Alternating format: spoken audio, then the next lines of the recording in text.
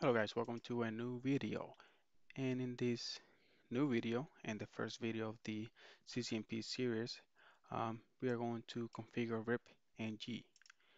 And RIPng is an extension of RIP developed for support of IPv6. So they actually just created a whole new protocol based off RIP so they can support IPv6. And here are some of the features that RIPng or RIP Next Generation has. Just like RIP for IPv4, it uses hop count as metric, so it's still using hop count. It sends updates every 30 seconds, which is bad, which is why nobody uses RIP anymore. And RIPng messages uses the UDP port 521 and the multicast address of FF02 semicolon semicolon 9. Okay, and then it gives you, this is a good website, Study CCNA. Even though RIPng is not in the CCNA, it's in the CCNP, but we are going to go ahead and configure RIPng so you guys can see how to configure. It's really simple. So as you can see over here, I have my topology with different networks, router 1, 2, 3, 4, and 5. So we're gonna have to go ahead and configure those. So this looks a little bit small probably for you guys. Let's see if I can. Does it let me make this bigger for you guys? Manage profiles, edit current profile. That sounds about right.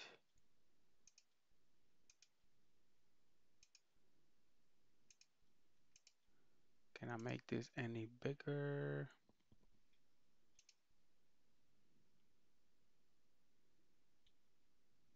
Hmm. I don't think it's gonna let me make this any bigger from here. Oh, here we go. There we go. That looks a lot better. Okay, there we go. That looks a lot better for you guys. Bigger too. So let's go to router 1 first. Config T. And then from here, we actually, the first thing that you need to do is turn on IPv6. And the way you do this is by saying IPv6 unicast routing. If you do not run this first, it is not going to work at all. Okay, so first let's go to fast internet 0/0. And what I'm going to do, I'm just going to copy this. Oops, not duplicate. Let's delete that.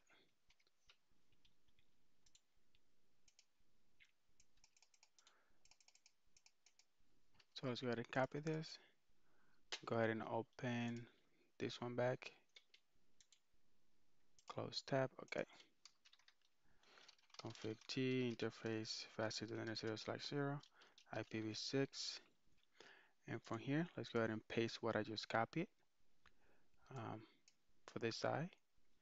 And we just need to name it 1. It says incorrect IPv6 address. Here we go. So we have an IPv6 address of this one assigned to router 1, which is going to router 3. Okay, let's do no shutdown. And now let's do the same on this side. Let's go to fast internet 0/1, and the IP address for this side is going to be 3.12.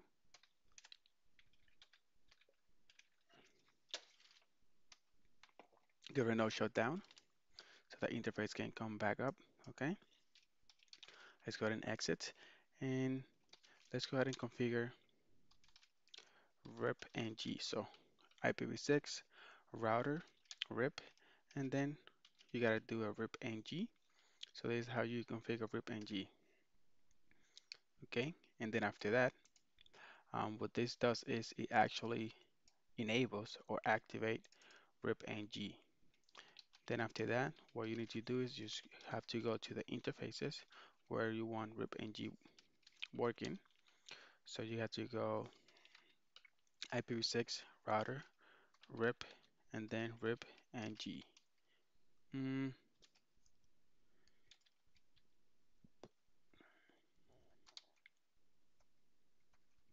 did I do this right? So IPv6.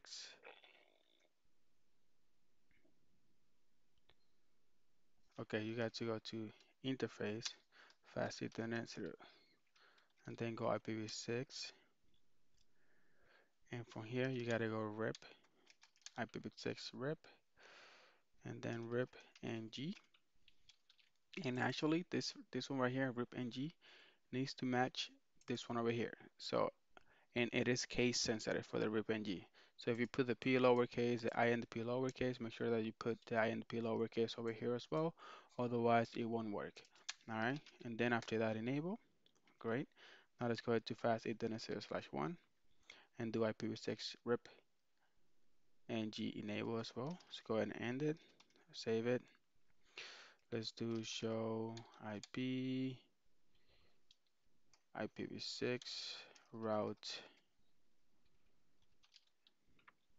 and we don't have any yet. That's because it is not configured on either router 3 or router 2. So let's go ahead to router 3 and do it here first. Oops, I opened too many, I guess. Close tab, close tab. So from router 3, this one right here, let's go ahead and configure that. So config T, um, IPv6. Let's turn on IPv6 first. Let's go to interface fast Ethernet 0/0, which is the one going to router 1. All right, IPv6 address. And let's go ahead and paste that address over here. And this one is going to be 2. Let's do a no shutdown. Let's go to interface fast Ethernet 0/1, which is the one going to router 5. And what we need to do here is go ahead and configure the other IP address, which is 5.2. No shutdown. Let's go to exit. Let's go to IPv6 router. If I know how to spell router, there we go. Router RIP and G. Exit. Let's go to the interfaces where RIP and G needs to be enabled. So from here is IPv6 RIP and G. Remember, it is case sensitive and it needs to match this one over here. RIP and G enable. Go to fast Ethernet 0/1 and then RIP and G enable.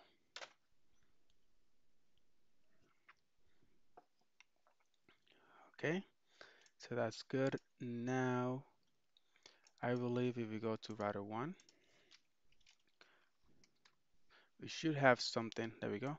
So we have now um, we have learned a route, which is this one over here, and that is the one that is going on this side for router 3. So we have learned that one, which is good, which means that it is actually working.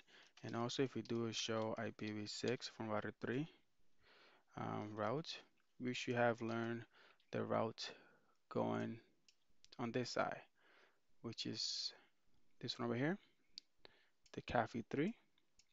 Okay, so that's good. Now let's go ahead and open router 5, config T, IPv6 unicast routing, interface fast Ethernet 0/1, IP address, or actually IPv6 address.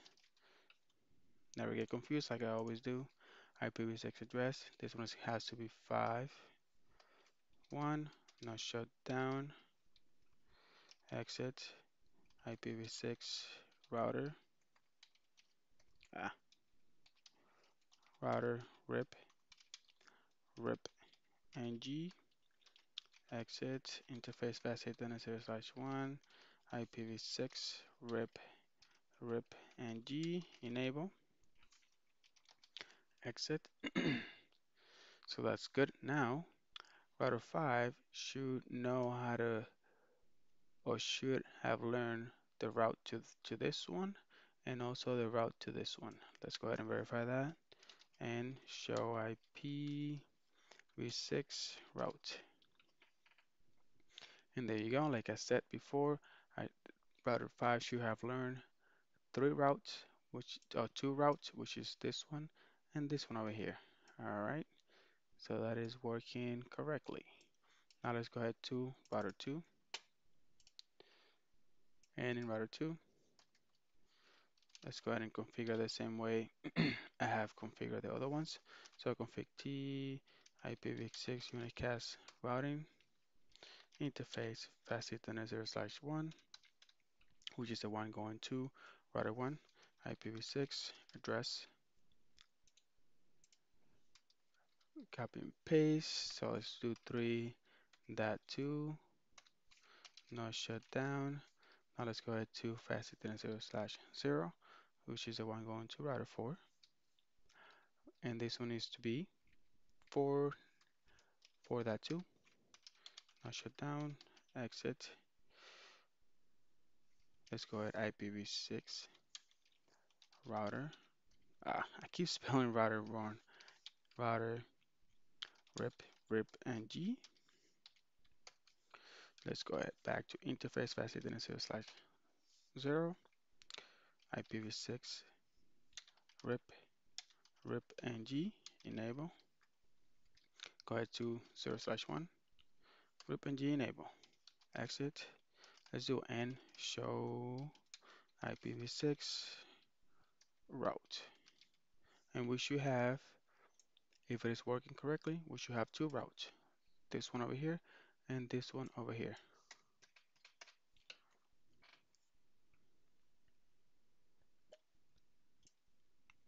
And there it is. We have learned two routes. This one over here, the 2.1, and the 5.1, which is the one over here. All right, so it is working correctly. Now let's go ahead and open router 4 and configure the same way as the other ones. Config D, IPv6, Unicast routing, interface. Actually, if you do, let's just turn it off. Let's see what happens when we do not say IPv6 unicast routing and we try to enter an IPv6 address. IPv6 address. Let's see what happens when we try to do this. 4.1. Looks like it's still working. Okay, and now shut down.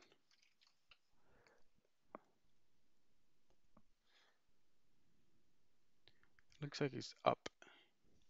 Let's do a do show run.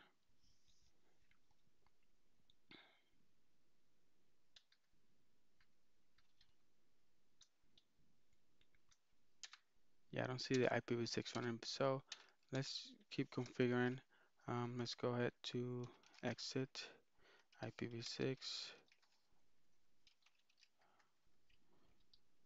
router RIPng exit into oops, here we go. Config T. Here's the error. As you can tell, it is telling me that routing IPv6 router not enabled. This is why you have to give it an IPv6 unicast routing, otherwise it won't work. All right, so let's go ahead and do that again. IPv6 router RIPng interface fast Ethernet 0/0 IPv6 RIPng enable. And now from router 4 I should have learned 1, 2, 3 route. Let's go ahead and verify that. Show IPv6 route. Here we go. We have learned the 2 route, which is this one over here, the 3.1, which is this one over here, and number 5, which is this one over here. And as you can see that the AD, it is still the same. It is 120, just the same as RIP version 1 and version 2 is still 120, the AD. On 4, I believe that's the number of hops that is taking, 1, 2, 3, 4 to get there. Um, and that's about it. So now what we could do, let's see if we, from router 4, I'm able to ping router 5. So let's go ahead and do a ping, paste. So this one is going to be 1, ping. There we go. So I'm able to ping from router 4, I'm able to ping router 5 all the way over there. Let's see if I'm able to trace route. There we go. So I'm able to do also a trace route from router 4 to router 5, and you can see that it's going to the 4 first, which is this one right here. Then it's going to the 3, this one over here. Then after that, it's happening on the 2 to that 2, which is router 3.